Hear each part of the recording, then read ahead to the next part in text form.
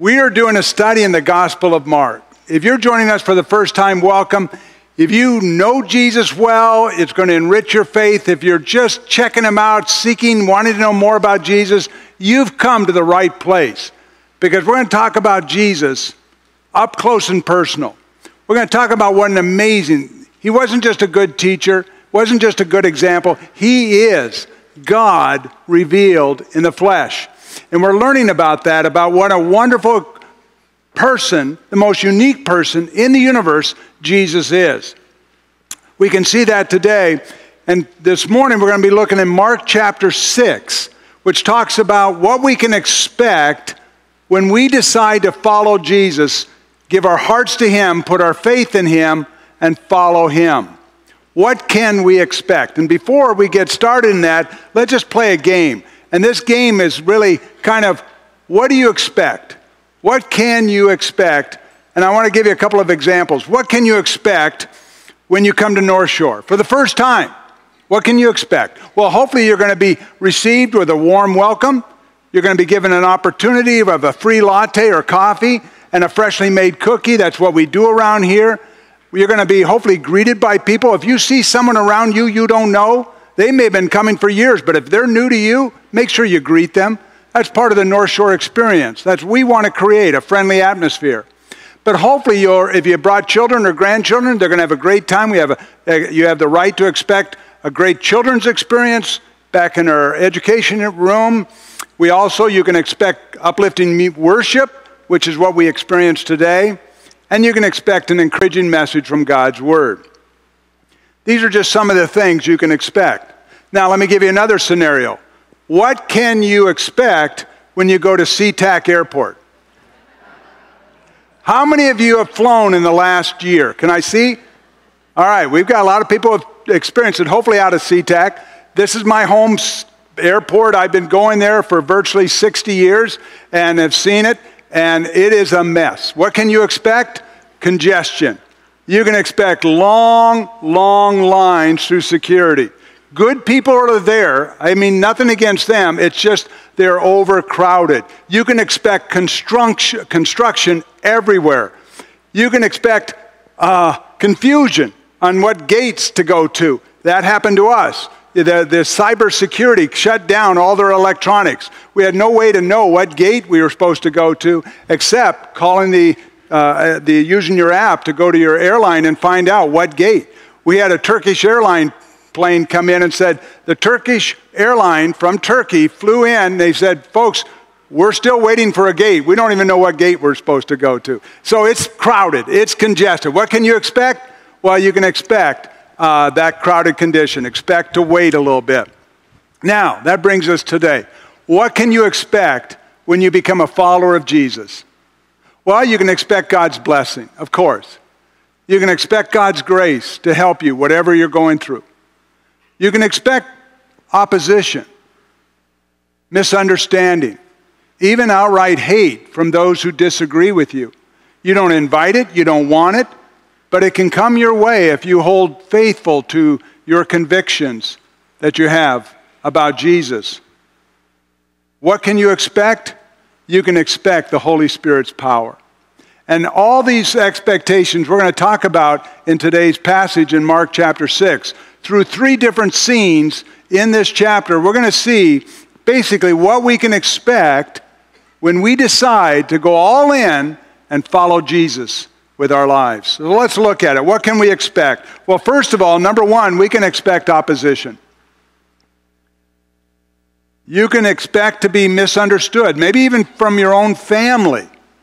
Jesus was misunderstood by his family, by his neighbors who he grew up with. We read about that here in verse 1 of chapter 6, that Jesus returns to his hometown of Nazareth where he grew up. He wasn't born in Nazareth. He was born, of course, in Bethlehem. 2 years he went to Egypt with his parents, and then they came and settled in Nazareth. Nazareth is this little community in the Lake Galilee area. So here he is coming home now as the proclaimed Messiah, the Son of God. Notice the reception he received. Verse 1, Jesus went out from there and came into his hometown, and his disciples followed him. When the Sabbath, and you have to understand, the Sabbath for the Jewish people is Saturday. So when Saturday came, he began to teach in the synagogue. Synagogue simply means gathering place. It's where the Jewish people would gather on Saturday, their Sabbath, to worship God. And the many listeners were astonished, shocked actually, saying, "Where did this man get these things? And what is this wisdom given to him? And such miracles as these performed by his hands." These local yokels are shocked at the local boy who grew up. Who is this guy? They saw Jesus at work, performing as the Son of God, the Messiah. They heard his teaching. They witnessed his command of the Scriptures. They also witnessed his miracles of healing. They saw people who were maimed and injured and sick suddenly transformed and healed and restored. Wouldn't that convince them that Jesus was someone who was from God, someone unique, someone special? But these people couldn't get over the fact that they knew Jesus. They remember when he played in the streets. They saw him grow up. To them, Jesus was always the carpenter's son. They remember him polishing furniture, nailing boards together. Nothing special. Jesus was just like them, nobody special.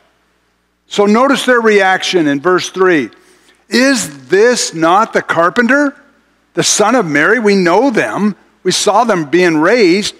The brother of James and Joses and Judas and Simon.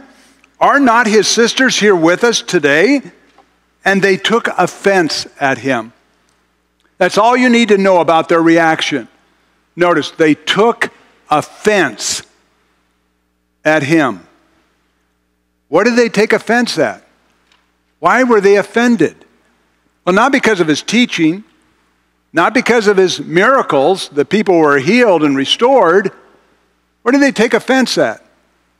The fact that he claimed to be the Son of God.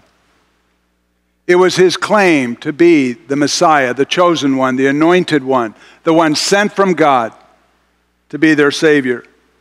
They could not get over the fact that he was just a local boy. So they took offense at his claim of being from God. But look at his fruit. Look at the lives that were changed. Look at what he did.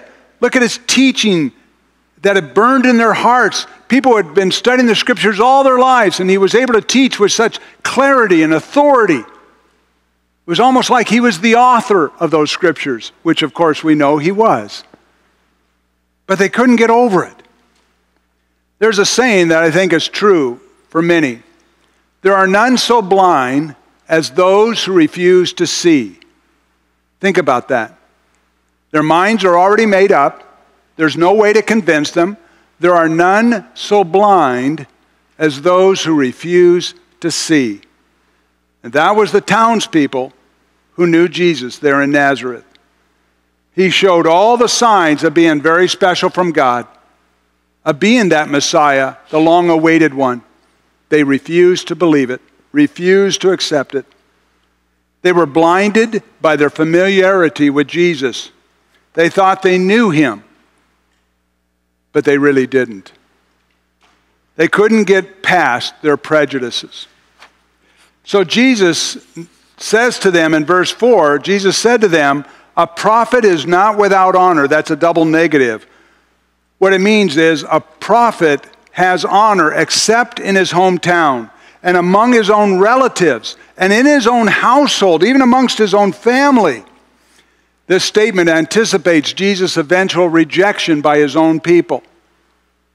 Because the people of Nazareth would not believe in Jesus, would not accept him for who he was, Mark concludes this in verse 5. "And he could do no miracles there except that he laid his hands on a few sick people and healed them. And he wondered," that is, literally was amazed at their unbelief. He marveled at their unbelief. This word is the sole use of this word in the Gospel of Mark. It means strong amazement. He marveled. He was shocked by their reaction, their rejection of him, even though the abundant evidence of miracles, of the teaching was right there in front of them. They refused to see, they refused to accept it. This explains why Jesus didn't do many miracles in Nazareth. It's not because he lacked the ability. He's God, remember, in the flesh. He could do anything. It was because of their unbelief. And he didn't do more miracles because he knew that would only harden their unbelief. It reminds you of many in our society today. They refuse to see the abundant evidence that God is real. Think of creation all around us. Think of the beauty and the design, the intricacies, the complexity of our world. Look at a tree and think, that didn't just happen by chance. And yet, what does evolution teach?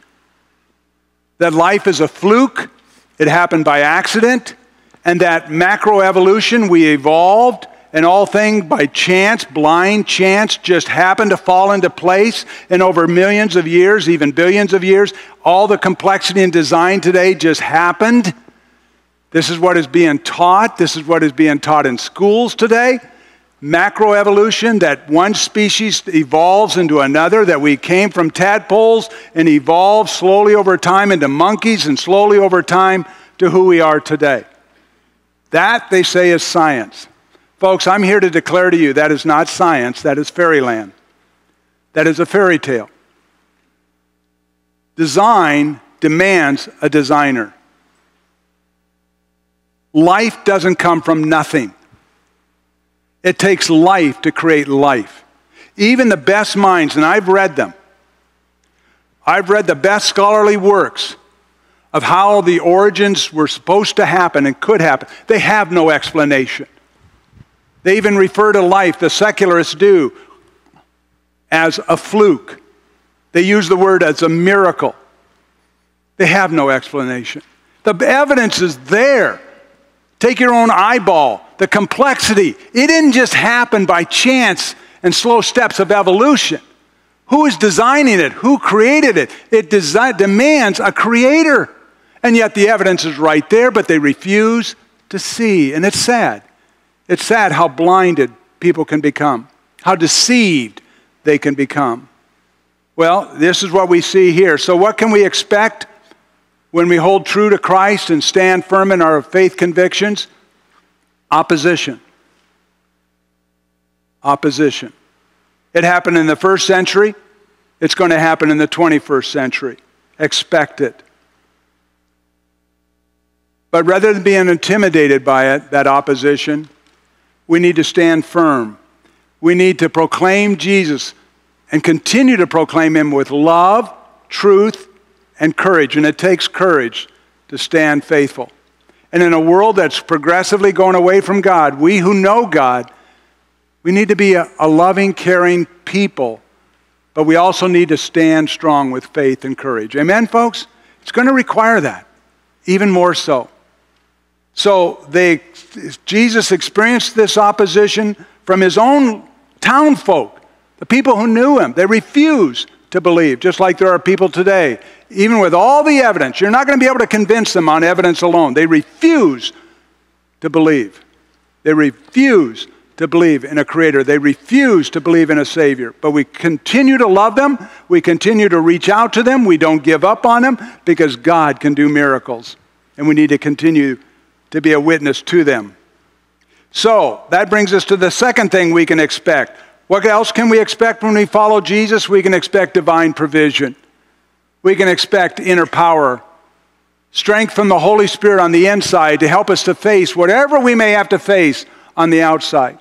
If you're going through a difficult time, I don't know if it's a physical trial, you're going through a health issue, financial trial, maybe a relationship conflict, whatever you're going through, don't give up. Don't despair. Don't get discouraged. God will give you the strength and the wisdom step by step and day by day. That's what God, the Holy Spirit, does. That's why Jesus gave us the Holy Spirit in us to give us that strength. And we see that inner provision, divine power, when Jesus sent out his disciples 2 by 2. It's training time. You talk about discipling someone, mentoring someone. Jesus was a master at it. And so he took his 12 disciples, and he's going to send them out in teams of two by two, to witness. And notice how he does it. This is incredible. We read in verse 7 of chapter 6 of Mark, and he, Jesus, summoned the 12 and began to send them out in pairs, 2 by 2, and gave them authority over the unclean spirits, the demons. And he instructed them that they should take nothing for their journey except a mere staff. That means no bread, no bag for extra clothing, no money in their belt, but to wear sandals. And he added, do not put on 2 tunics. In other words, don't take extra clothing. And he said to them, wherever you enter a town, wherever that is, stay there until you leave town. Any place that does not receive you or listen to you, as you go out from there, shake the dust off the soles of your feet for a testimony against them. It was a sign of God's judgment is upon you. Verse 12, they went out and they preached that men should repent. Repent means get right with God. Turn your heart to God. Open your heart to God. Verse 13, and they were casting out many demons, not just a few, but many demons. And they were anointing with oil many, not just a few, but many sick people and healing them. What an exciting time this must have been as they went out 2 by 2 and totally depended on God. Can you imagine doing that today? Going on an excursion where you take nothing but the clothes on your back and you expect God to provide. You depend on Him to provide. Think about that experience. Trust, dependence on the Lord. There are some groups that still do this today. I don't know if you've ever heard of YWAM. Youth with a Mission. YWAM in their discipleship training will have a time where they will send people out 2 by 2, just like it says here, with virtually nothing but the clothes on their back, and will go and minister and expect and depend on the Lord to provide. What a trust experience that would be.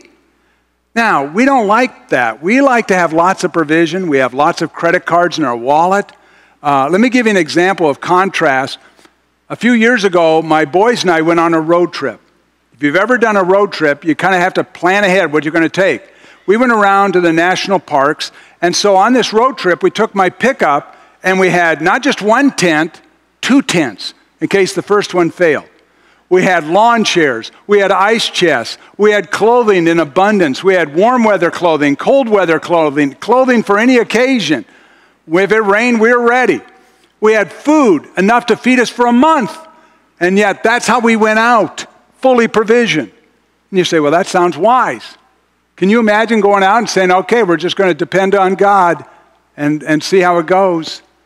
That's a scary. I'm not recommending that next road trip you take, but I am saying what an experience. And sometimes, and here's why God gives trials.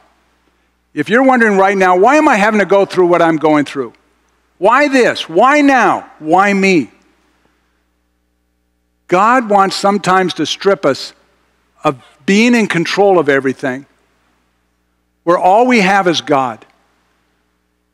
And when God is all you have, folks, God is all you need. Amen? And that's what God wants to teach us at times. He puts us in circumstances beyond our control so that we will learn to depend on Him. And that's what Jesus is doing with His 12 disciples. It's a powerful lesson. So let me ask you, what do you need today? Maybe you need some encouragement. It's been a discouraging week. Maybe you need that inner peace that only the Holy Spirit can give. Whatever it is, depend on the Lord. Day by day, as that song says, day by day and moment by moment, with each passing moment, strength I find to meet my trials here. Trusting in my Father's wise bestowment, I've no cause for worry or for fear. Sometimes God puts us in situations where we need to trust Him fully, and we will find Him fully faithful. Trust Him. So how did Jesus send His disciples out? I want to share with you 3 ways that He sent them out. Yes, first He sent them out 2 by 2, but He sent them out with authority. Authority, divine authority. In fact, with authority over the demons, spiritual forces were no match. Never underestimate the spiritual power that we together have for God in this world. Not just you out there going off by yourself, but together, the power of the Holy Spirit together working through us. What can happen? Jesus said, the gates of Hades will not prevail, will not be able to prevail. When? Against us, when we're working and believing together and standing together. Together we have the power through Jesus to cast demons out and to restore and heal broken lives. That's incredible power and authority that Jesus gives us. Second, Jesus sent them out with nothing but the clothes on their back. We've already commented on that. He did this so that they would learn to trust in God in everything, for everything. And that's a lesson that we continually need to learn. Rather than worry, trust in God to provide what you need when you need it. The best thing we can develop is God confidence. You'll never fear when you have a God confidence. I don't know what's going to happen, but I know God is good, God will provide, and I can trust in Him. And you have a peace, a calmness of soul that only the Holy Spirit can give. That's what He wants to develop in us. That's why He sends trials into our lives. Remember that. So what can we expect when we fully rely? He sent them also out with a message. The message was repent. Jesus sent them out with a message. Repent. That means get right with God. Turn your heart to God. Turn away from your sins. Turn to God before it's too late. Folks, that's our message today. Jesus is coming soon. Get right. This is no time to walk away from God. This is time to receive Jesus into your life. So what can we expect when we fully rely on God? Well, we can expect lives are changed. Look at the fruit of what happened through the disciples when they went out 2 by 2. Lives were changed. People were healed. And Satan was defeated. In a parallel passage in Luke chapter 10, verse 18, he says, Jesus, when they came back and told what had happened, Jesus said, I saw Satan falling like lightning from the sky. In other words, Satan being defeated. When we go in the power of the Holy Spirit together and working together for the cause of Christ. This brings us to the third thing we can expect when we depend on Jesus. What can we expect when we follow Jesus? Well, we can expect persecution. Sometimes that opposition, that disagreement, can even become overt and turn to violence. And this is John the Baptist's story. The third scene involves John the Baptist and what happened to him. In verses 14 through 29 in Mark chapter 6, Mark describes what happened to John the Baptist, because he would not turn a blind eye to blatant sin. Mark's gospel contains 2 passion scenes. The word passion here refers to a death scene. John's martyrdom and Jesus' martyrdom. 2 death scenes or passion scenes are described in the Gospel of Mark. And John's martyrdom looks ahead and prepares us for Jesus' martyrdom. Both John the Baptist and Jesus were victims of government persecution. Same kind of persecution, I think, that we are going to be seeing in the days ahead, even in our own country. Certainly others have experienced it in other places of the world. But I think, have to be ready to experience it even in our own. Which really is amazing. A country that was founded on religious freedom. People came from religious persecution in Europe, came to these shores, wanting to have a place to express their faith without government persecution. And now, some 240 years later, we're right back there. Right back there. But what can we expect? Well, we can expect persecution. This brings us now to John the Baptist's story. Jesus' activity of sending his disciples out and his own miracle working, well, it has caused a stir in that society. That news of what is going out in Galilee up north has spread even to Jerusalem and throughout Israel. And King Herod hears about it. And rather than being delighted that people are being healed, demons being cast out, he's threatened, he's frightened. It alarms him. And Mark writes this in verse 14, and King Herod heard about all these miracles. For his Jesus' name had become well known. And the people were saying, John the Baptist has risen from the dead. And that is why these miraculous powers are at work with him. But others were saying, no, he's Elijah, this powerful prophet from the Old Testament who did mighty miracles. Others were saying, he is a prophet, like one of the prophets of old. But when Herod heard of it, he kept saying, no, it's John. John, whom I beheaded, has risen. What a crazy theology that is. Talk about reincarnation. That's not the Jewish faith. Herod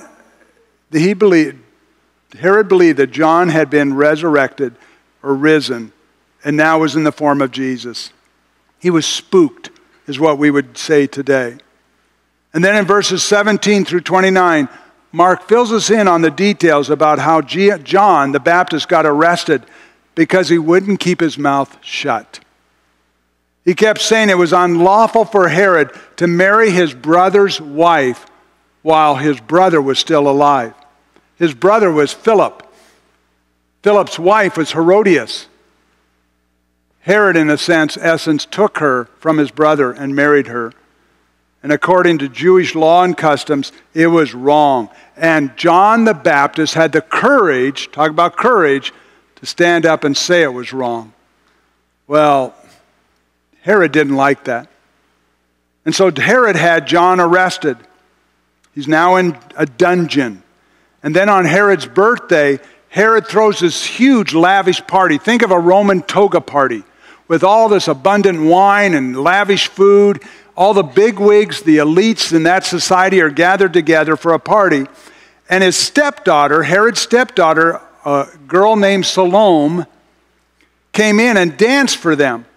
And Herod, no doubt in a drunken stupor, made a crazy promise. He said, ask me for whatever you want, and I will give it to you now, even up to half my kingdom. Verse 23.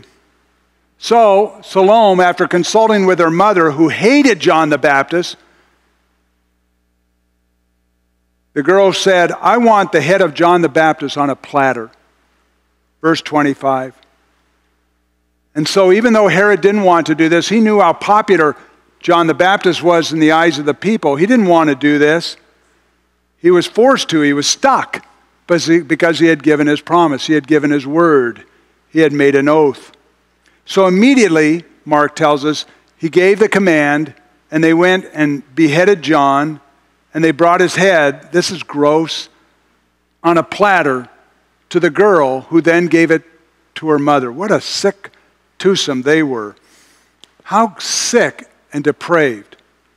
And verse 29 tells us when his disciples, John the Baptist's disciples, heard about this, they came and took away his body and laid it in a tomb. Jesus, when he heard about it, was saddened. And he went away into the wilderness to mourn with his disciples, who had just returned from their missionary journey of going out 2 by 2 throughout Galilee. That's verses 30 through 32. And I want to just share with you Jesus' opinion of his cousin, John the Baptist. On another occasion, Jesus said this about his cousin John. He said, what did you go out into the wilderness to see? A reed shaken by the wind? But what did you go out to see? A man dressed in soft clothing. That word soft means expensive clothing, fine clothing. Those who wear expensive clothing are in king's palaces. So what did you go out to see? A prophet? Yes. And I tell you, one who is more than a prophet. Truly I say to you, among those who are born of a woman, there has not arisen anyone greater than John the Baptist. Yet the one who is least in the kingdom of God is greater than he. Talking about our resurrection bodies, the future that we all anticipate. But as far as earthly lives here, none greater than John the Baptist. He played a role and he was faithful in his mission all the way to the end. John the Baptist was the first martyr for the cause of Christ. But he certainly wasn't the last. Think of how many countless people have been beheaded, burned at the stake, died in prison, killed basically, in various many ways because of their faith in Jesus Christ. And they refuse to back down. Folks, we know from the book of Revelation how this whole world is going to end. We know that a world order, a global alliance is going to come, and it's already assembled right now. We're seeing that. And as it gains strength, there's going to come a day where if you don't give allegiance to the beast, that global alliance, that new world order, and wear the mark 666, that means give your allegiance, then you're going to be ostracized. You're going to be penalized. You're not going to be able to buy or sell. Folks, that's coming. China's already there. They have a social credit score that if you're not supportive of the Communist Party, they can blackball you from even getting on a city bus. You won't be able to buy or sell. You have to show your social credit card. And if your score's too low, you're blackballed. That's in China right now. And our country and many countries in this world, I believe, are going to be heading that way. We know that from the book of Revelation, where it's going. That's why we need to be strong in our faith. This is no time for a weak faith. This is no time for a pathetic faith, a casual faith, a lukewarm faith. This is a time to know what you believe, why you believe it, and why it's important. This is a time to draw close to Jesus and live for Him and walk with Him. Amen, folks? This is a time to be excited about your faith and to stand strong for Jesus no matter what. So what can we expect? Well, we can expect growing opposition in a world that's going crazy. We can expect maybe even outright persecution. But we can also expect God's strength, the Holy Spirit's power, day by day and with each passing moment. So don't fret, don't fear, don't worry. Trust in the Lord and stand strong with Him. And don't do it alone. It's not you against the world. It's us together. You need to be connected. And that's why in 3 weeks, we're going to have a connection fair. And if you're not currently connected with a small group of like-minded believers, I want to encourage you to do that. There's strength in that, to pray for one another, support one another, encourage one another. We need that. In 3 weeks, we'll be having a Connect Fair where you'll get to meet all the small group leaders and have a chance to find out what day of the week these groups meet and what the curriculum is, whether are they studying. And it's more than just Bible knowledge. It's fellowship. It's community. It's growing together in the Lord. So expect that this September to get connected. We live in exciting times. What can we expect? Well, I believe we're going to see even more the power of God pouring through us as we depend upon Him daily and together proclaim the name of Jesus with love, always with love, truth, and courage. So let's stand together. Let's worship the Lord together. Let's stay faithful together to the Lord. Amen? Let's bow our heads in prayer. Father, we thank You for this time in Your Word. We thank You that just as You strengthened those disciples in the first century, You will strengthen Your people here in the 21st century. And just as they experienced persecution in their day, and misunderstanding and even hatred, we can expect that in our day. But rather than being hateful, we choose love. Rather than being deceived, we choose the truth. We stand up for the truth, even if it costs us. And instead of fear, we choose courage. Courage in the midst of fear.